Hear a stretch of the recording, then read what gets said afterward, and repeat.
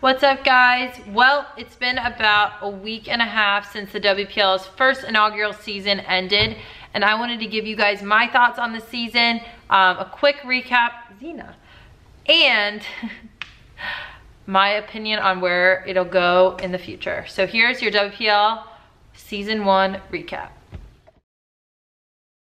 So first of all, I think this season went so well, considering it was the first year that it happened, and there's a lot of different moving parts with different parts of it. You know, I think overall it went extremely well. The games were on time. You knew where you were playing. There were good crowds at each of the games. They were being streamed online, which was huge for us. And I think for the first year, given everything that could go wrong, nothing really went wrong and everything went right. So I think from a logistics standpoint, I think it was awesome. As a player, I had a great time competing and playing with a different team, with a different style, with new rules. So as a player, not only playing, but getting paid to play for the first time was pretty cool. I think one of the things that stood out to me right away was just how much exposure you can get when it's streamed online.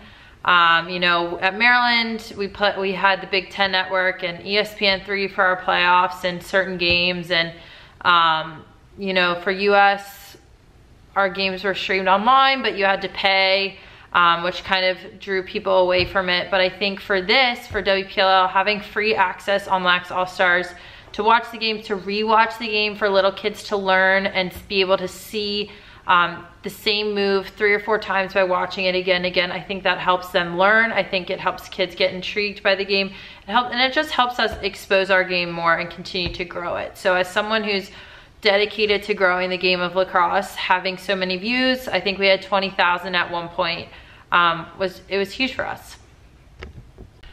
I've been asked a lot, you know, what the biggest change was going from like US to pro, or even college to pro, and I think the 60-second shot clock was the biggest difference for me. It was such a fast pace of play, super, you know, they were a little more lenient with the rules, so that allowed it to be super quick, not a lot of stopped clock with rules and whistles and everything. So I think while it was definitely the most different and perhaps difficult part of the game, I actually think it's the part of the game that's going to help us get into the Olympics and beyond.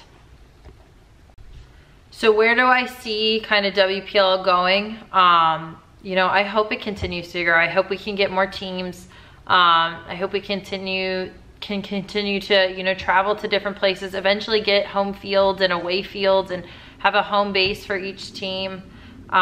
You know, those are kind of the dreams, and they won't happen immediately. So every year it's a little bit closer, and we're hoping that next year we take bigger strides than we did this year. And eventually we're going to have a league that, for, you know, these girls growing up and for all of you guys watching, that you'll have a chance to play in and really thrive in. So, you know, I think going to season 2 as a player, I'm just hoping for you know, continuing to grow, continuing to get more kids at our games, more people watching, more people interested, because that can only do good things for our sport.